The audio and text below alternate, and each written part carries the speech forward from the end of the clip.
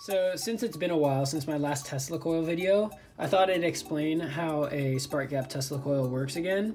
So it all begins with the high voltage power supply, and the power supply charges the capacitor to the breakdown voltage of the spark gap, right? The spark gap's breakdown voltage depends on the distance between its terminals, and ideally you would match this breakdown voltage with the peak voltage of the power supply. And so once this breakdown voltage is reached, the air in the spark gap is ionized and a highly conductive plasma channel forms in the spark gap, allowing current to flow from this capacitor through this primary coil, which is what we want. So now that there's current flowing through this primary coil, there's also going to be a magnetic field around this primary coil, and that's in accordance with Ampere's law. So now that there's a changing magnetic field in proximity to the secondary coil, a voltage is induced across the secondary coil, and that's in accordance with Faraday's law of induction.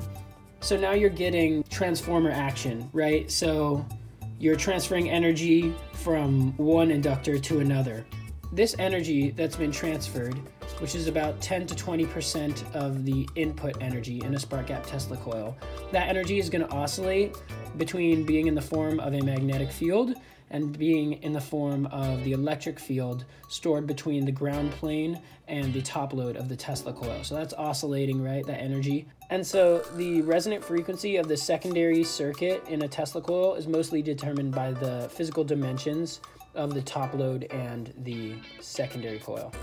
If the primary coil's resonant frequency matches the secondary coil's resonant frequency, what you'll get is resonant voltage rise. So that's very similar to how my mom or dad would push me way too hard on the swing at the park, right? And they're adding too much energy to the swing system, and eventually the child has, quote unquote, an electrical breakdown and falls off the swing and starts crying and emitting high voltage arcs.